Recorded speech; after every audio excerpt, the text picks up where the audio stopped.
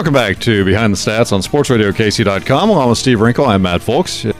Joining us on the phone line is David Emerson from FLHW.org.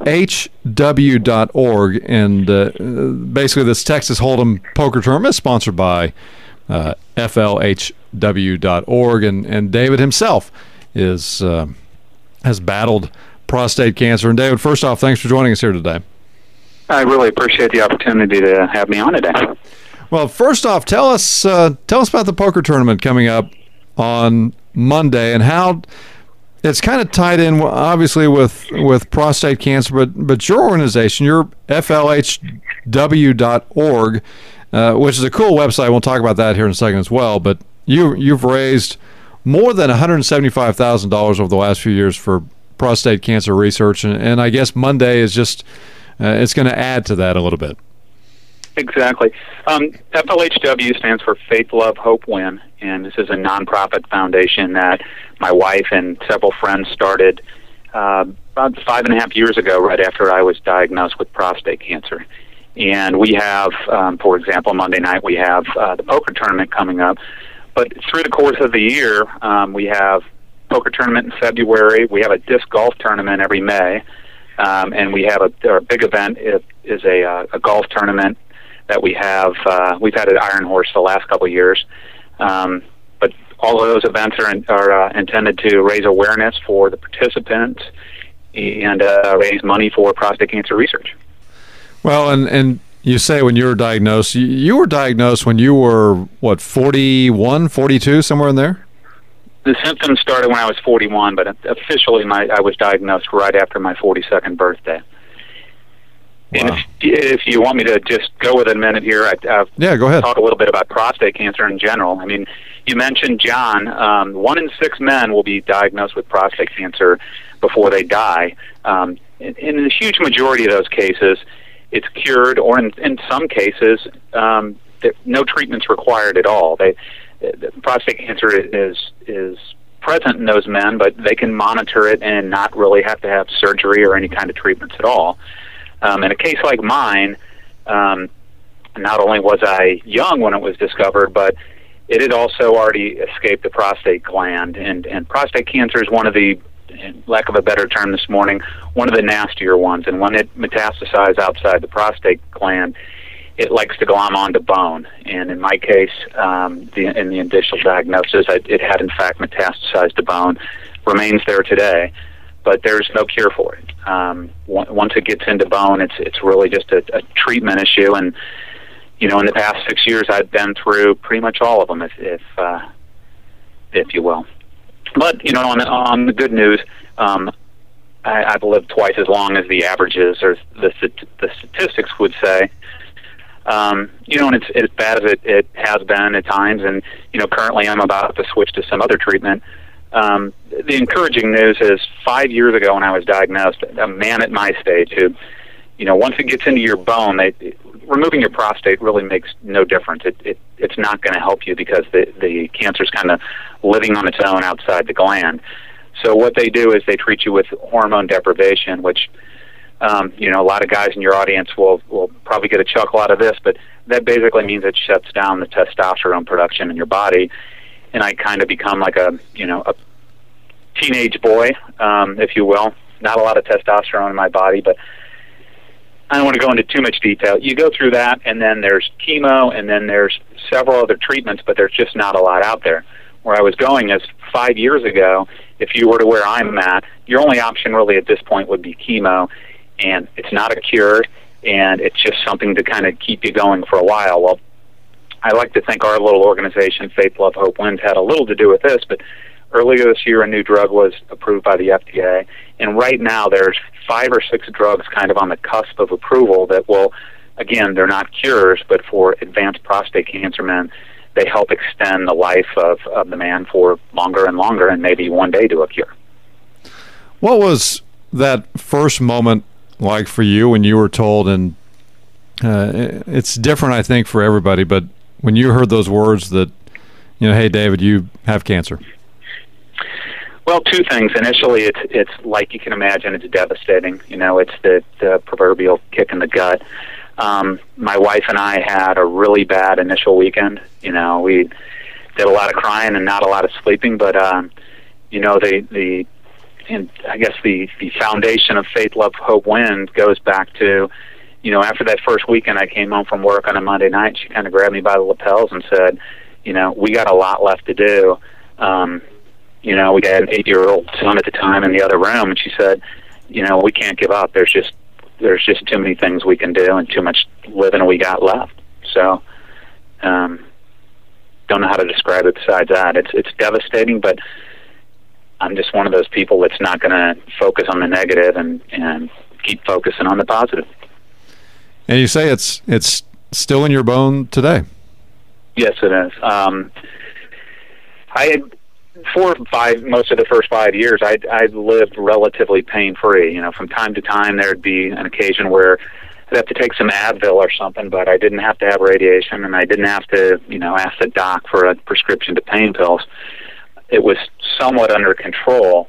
This past June, kind of out of control in both my thigh bones, a little bit in my hips, and I had to have about 15 radiation treatments. And you know, that I've recovered from that, but the disease itself, I mean, prostate cancer is measured or initially diagnosed through two things. One, a blood test called a PSA test, which stands for prostate-specific antigen.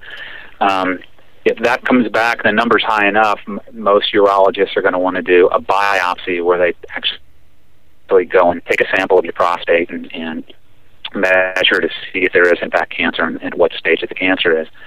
So I guess I'm bringing that up because I would like to encourage men, you know, if you're 45 or older and you should be having regular physicals, you know, go back to or go to your doctor and ask your doctor for the test. It's a simple blood test, and you know the test is only the first step. You know, then you have to have do a lot of research and have a lot of discussions with your doctor about what to do about it if it is in fact present. Well, and to be 42 and diagnosed, did you had a history in your family at all? Yeah, my father had it. He had surgery and radiation. You know, at the time it was 10 years previous, and you know, successfully recovered. And you know, at 41, I didn't really consider being tested, but you know, American Cancer Society and a lot of other encourage that if it's in your family, direct bloodline, you know, brother, father, uncle, that at 40 you probably should be tested. We're talking to David Emerson, and you can find out more about his story and the Faith, Love, Hope, Win organization at flhw.org. But again, coming up on Monday, December 6th, 7 p.m. at the Outlaw Cigar Company, they'll have a poker tournament, and John Holt is going to be a part of that. And now, are you much of a card player, David? I'll play. You know, it depends on the kind of crowd we get. I've played before.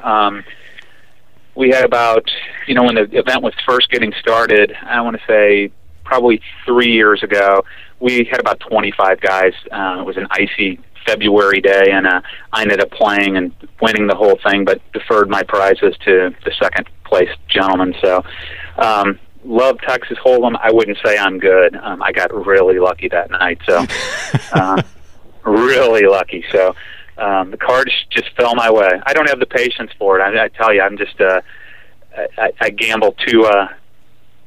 I guess I put too much in early in the night, and I'm not patient enough to hang around. But it's a good time. You know, for those that are listening, it's a $25 donation. You're not playing for cash; you're playing for prizes. And we have iPod and some gift certificates to restaurants. And it's more about camaraderie, a little bit awareness of the disease. And if the folks aren't familiar with Outlaw, they have a huge humidor if you like to smoke cigars. They don't have a liquor license, so if you like to, you know, have a couple cocktails while you're playing cards, you got to bring your own. But we'll have snacks and you know, bottled water and things we can provide. But I encourage some of your listeners to come out. Well, again, that's Monday night, the Outlaw Cigar Company, about 137th and Metcalf. And if they want more information, I'm assuming I know for a fact, I've already done it myself, but you can go to flhw.org and get more information. But if they want to call somebody, if they need directions, whatever it might be, where do they go? Gosh, the easiest thing is there's a phone number on the website. Our phone number is 913-735-FLHW, and just leave a voicemail, and I'll get in. Myself or somebody will get back to them right away. But it's pretty simple to find. Their address is 13700 Metcalf, and it's right on the just south of the intersection, southwest of the intersection of 130th and Bath. And I hadn't been in there until about a month ago when I went in and met with the folks there to set this up, and it's pretty impressive when you go inside of there.